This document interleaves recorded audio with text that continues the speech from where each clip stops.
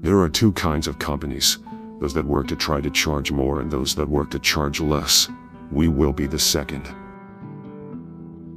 Television is not real life. In real life, people actually have to leave the coffee shop and go to jobs. It's quite complicated and sounds circular, but we've worked out a way of calculating a website's importance. You realize that life is short and fragile, and when you are facing walls of water, you understand your own mortality can change, and how quickly things could change. The ultimate search engine would understand exactly what you mean, and give back exactly what you want.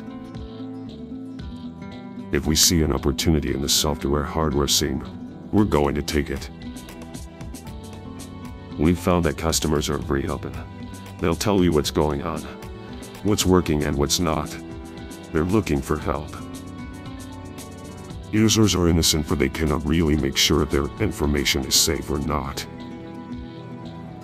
The government of India is consistently very advanced.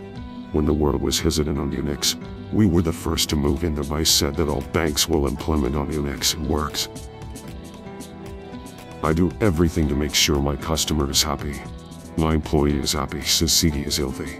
I would focus on customers. I would focus on not making money. I would focus on making values. We are willing to get it one way or another, with or without deal. Someday trillions of AI devices, machines will populate the earth.